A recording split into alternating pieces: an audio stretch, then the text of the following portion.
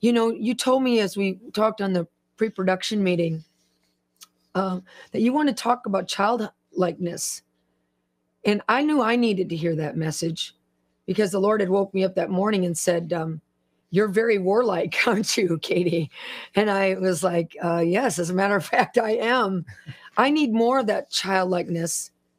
And I think that you're really seeking to be in that place with the Lord. Talk about that right now, would you? I really need this in my heart. I have been going through some things personally in ministry where if I don't become like a child, then I will miss the essence of God's kingdom experienced in my life. And I want the fullness of my Father to be experienced in my life. And I'm seeing as I study the scriptures, the fullness of my Father experienced is connected to whether or not I will be like a child. And somebody would say, well, what does it mean to be like a child? Well, Andrew Murray once wrote, the true beauty of childlikeness is the absence of self-consciousness. And I find that self-consciousness is the biggest block to God consciousness. Self-consciousness, it stops up our drinking of the river of God. We get so in our heads and turn everything to be about us. Even we turn the Bible to be about us, but the Bible already has a hero, and it's not us. But when I look at the disciples, I see something that's very common to man. In the 18th chapter of Matthew, it says the disciples came to Jesus and they said to him this question: Who is the greatest in the kingdom of heaven? They are thinking rank. They're thinking of themselves. They're thinking, where do I fit in this whole thing? And is he better than me? Am I better than him? The whole focus of humanity is to compare ourselves with ourselves. And this breeds discontentment. This breeds sorrow. This breeds so many problems inside of the heart of a man. But Jesus does something incredible when they expose this natural inclination towards greatness and rank and self-consciousness and self-resignation, self-exaltation. Jesus calls a child to himself, and he set the child before them. And he says, truly I say to you, unless you are converted and become like children, you will not enter the kingdom of heaven. Whoever humbles himself as this child is the greatest in the kingdom of heaven. So Jesus performs a sharp course correction to their whole mentality. They're looking for thrones, and he's looking for children to gather on his knee. They're in two different worlds. Jesus is from above, they're from below. So their thinking is from the ground up. His is from heaven above. And God values children while they value rank or relevance or significance. We all know that children don't think like this. It's not in their blood. And I think there's a couple of things that are very important to realize about children that helps us realize what God's looking for from us. And the first is that absence of self-consciousness. It's a liberty from the weight of self, and recognizes that all must be found in our Father.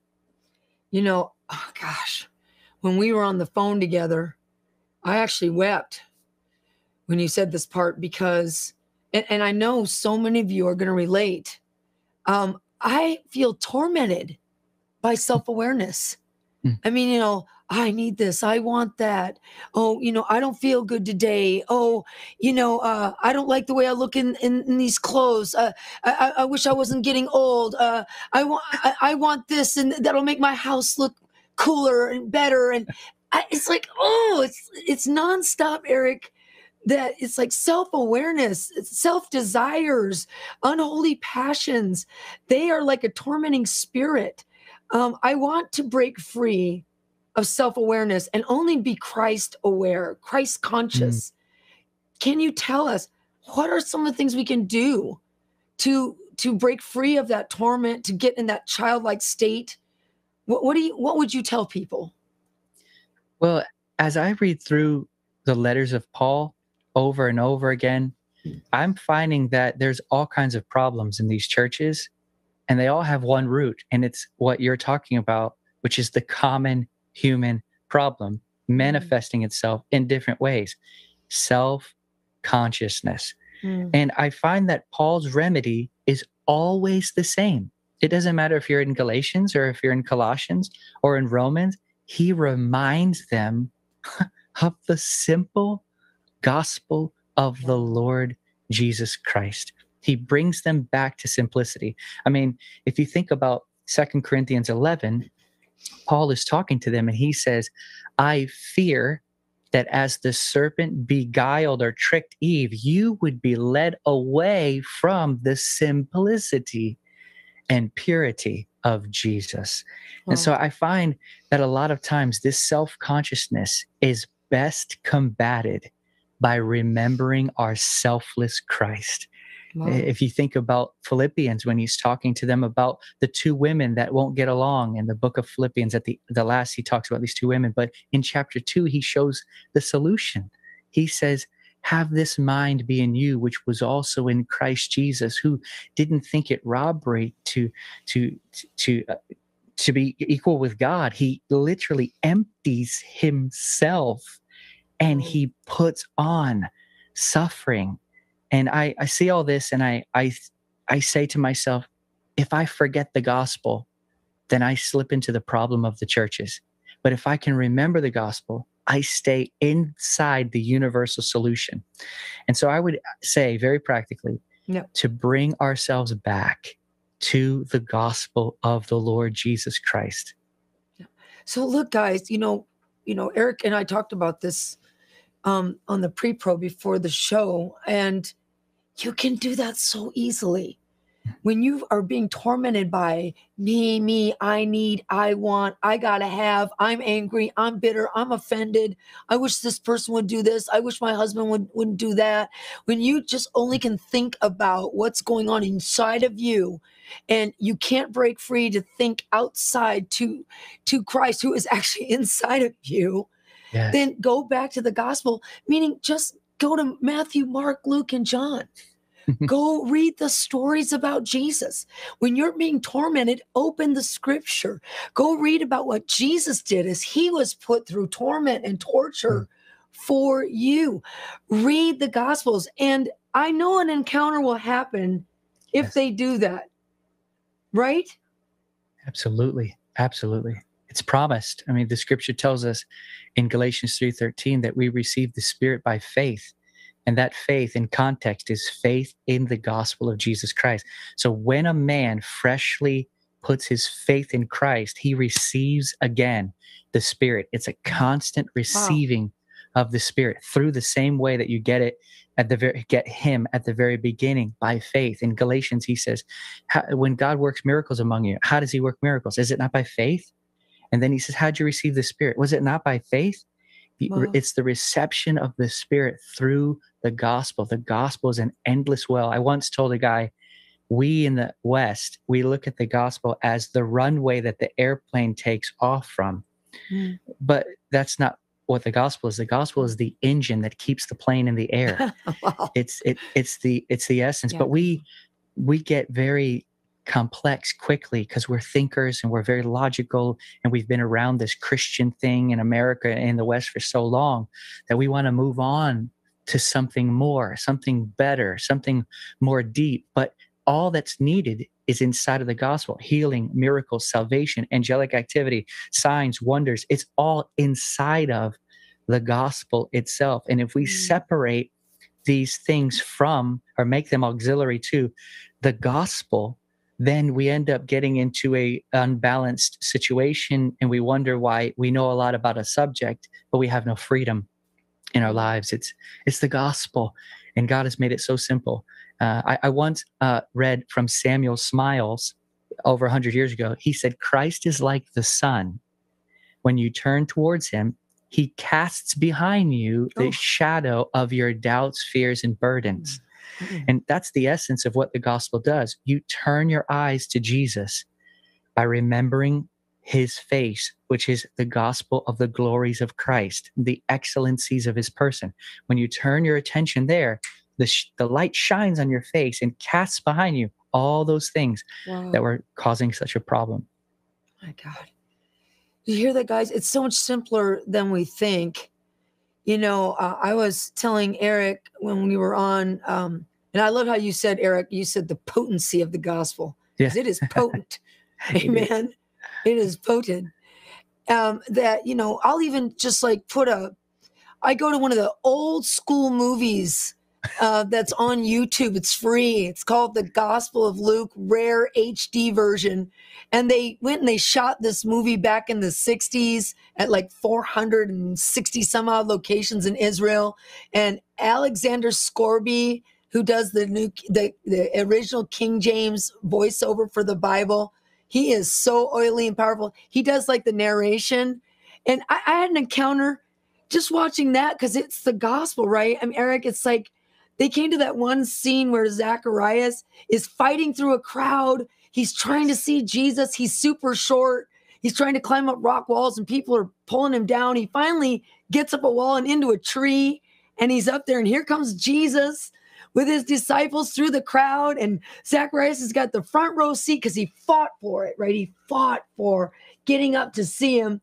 And then Jesus looks at him and goes, Zacharias, come down, or Zacchaeus, come down. I want to dine at your house today. And he says, my house? And when he said that, I burst into tears. I had an encounter with the Lord, because the Lord was telling me, you've been fighting to get in my presence. You've been climbing every tree, trying to see me, trying to encounter me. You're short in stature, but not when you're around me, because I see you. I see you fighting, and I want to come to your house and eat with you. And I bawled my eyes out. So you're right. Just going back to the Gospels, we will encounter who the Gospels are talking about, who they were written for, the Christ. It's beautiful. I had a very similar situation happen to me, but it was from a child's song. I was struggling in my heart, and I felt like I needed to see Jesus fresh. I said, Lord, I need to see you again. I got to see you again, Jesus. And I felt like I was in a crowd, and I felt like there was people around me in my life, in my mind. And I felt like there was things surrounding me that were bigger than me, and I couldn't see through them, and I was cluttered.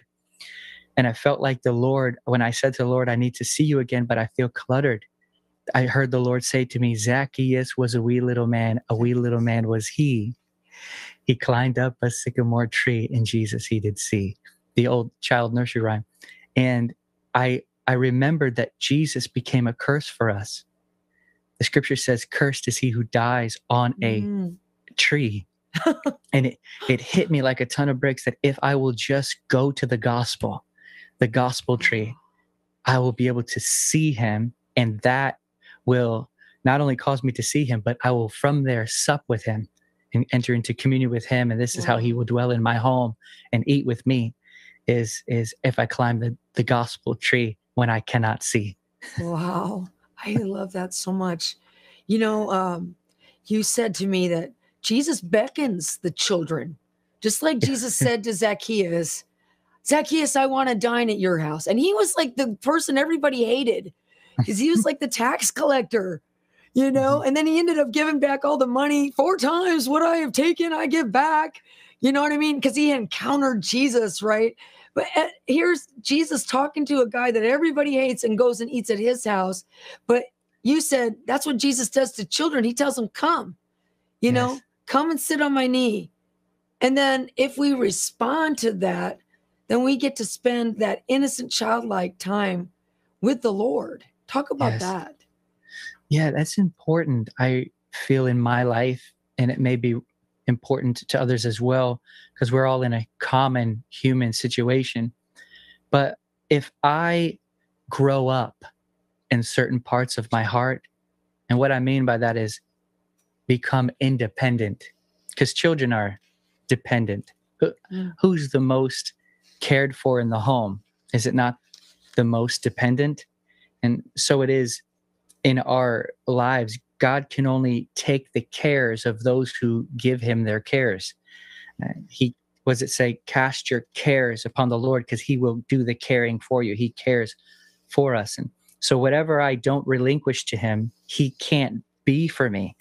And it's that holding on to things that is independence. I can do this. I got this. I can figure this out. It's that holding on to these things that's a grown up mentality. When the child easily relinquishes it to the Father, and the Father then can touch and bless the child. Jesus called for the children and he touched them and blessed them. I wonder how many of our heads Jesus passes over because we're too old. You know, we've grown up too much. But he touches and he blesses those that are childlike, the children. The kingdom of heaven, he says, belongs to such as these. He's not saying the children are one type or kind in the kingdom. He's saying this is the only kind. It's a kingdom of children, children who are dependent upon their father. They've lost, or they have the absence of self-consciousness, and they trust in him to care for them in these various areas. It's interesting too to note that when Jesus performed the glorious multiplication of food, the food was surrendered to him by the hands of a child. Come on. This boy has these fish and loaves, and maybe, just maybe, there isn't a multiplication of things in our lives because we're too grown up to surrender the little that we do have to him. Maybe what God is waiting for is for us to become childlike enough to say, I don't have much, but you're my father, and I trust you. And from there, God can grab a hold of such faith, such trust, and cause a miracle to take place. I feel like it's significant. John loves this phrase. When you see 1st, 2nd, 3rd John, my little children, he even connects little children, abide. He says, my little children, abide. And you see, abiding even has to do with a childlike trust. It's a independence that moves away from trust. I remember Hudson Taylor once wrote, is there not a more sure evidence of Adam's fall than distrust in God? And I feel like that's the essence of growing up. We grow out of absolute trust in God for everything, and we begin to become independent. Did you guys hear that? Look, again, we need to go to Jesus for him. Yeah. Not for what he can do. He's not a vending machine, but it's hard to do that when you're in pain, when you're in pain physically, when you're in pain in your heart, when your children are out on the street and you're afraid for them. It's hard to just say, well, I'm just going to come to you, Lord, and not worry and bring my prayer requests or anything else to you. I'm not going to, bring my list of needs. I'm just going to come to you. It's hard to do that, right, Eric, at that moment, just to say, I'm just going to come to you, Jesus, even though, it was hard for Mary. Her brother just died, but yet she managed to just throw herself at the feet of Jesus without really, anything else but, going to him and adoring him and needing him, being dependent on him. But when we do that, when we fight through that resistance, we're going to have that miracle, like the child bringing the loaves to Jesus. A miracle did happen. Like it happened for, Mary. Her brother was resurrected. How do we break through that moment to get into that childlike place when we're desperate and we're in pain and we're in agony and depression and we're overwhelmed? How do we break through? Do we fight through to the gospel? What is it? Sure. I really feel like one of the biggest problems in that state of being, which I've been in different ways, and many of us have been in that state in various ways. The difficult part is we still want to hold on to the thing, or we want to push or press. I think the best way to do it is to say things like, or as bankrupt as, Lord, I need you to help me believe you for this. And if I'm honest, I don't believe you. Oh, wow. So I need your help. Oh, Lord, help my unbelief. I think if we're willing to be that kind of vulnerable, then the mask comes off and we actually begin to pray. Jesus, when he taught prayer, he says the first thing when he's teaching us to pray, he says, do not be like the hypocrites. The word hypocrite means interpreter from beneath, because the actors would wear a mask and perform their role from underneath a mask. Yeah. And so when Jesus says, when you pray, do not be like the hypocrites, he says, masks off. You got to be vulnerable and open-hearted with me. So I think sometimes we want to front like we believe something when we really don't. And we need the Spirit's help to quicken the scriptures and make them alive to us. We need the gift of faith that comes from the Spirit. And I think it begins when we realize we don't have it. The more bankrupt we can find ourselves, the more dependent we can be, the more real our prayer is, the more bankrupt and poverty, the more poverty we can find in our hearts, the more the kingdom is realized. Because blessed are the poor in spirit, for theirs is the kingdom of heaven. And that's that childlikeness, that poverty. Unless my Father does it, it will not be done. And I think it's time that the church can be honest and vulnerable with the Lord enough to say things actually like this, even more than miracles. Lord, I need you to help me love you. I need your help loving you. Wow. And when we become that honest, that's when the mask is off and the Spirit, he loves this kind of truth and he can come in. And it's that kind of bankruptcy that puts him right where he is and gives him the access he desires, which is all access. Oh, wow. Okay. This is really amazing.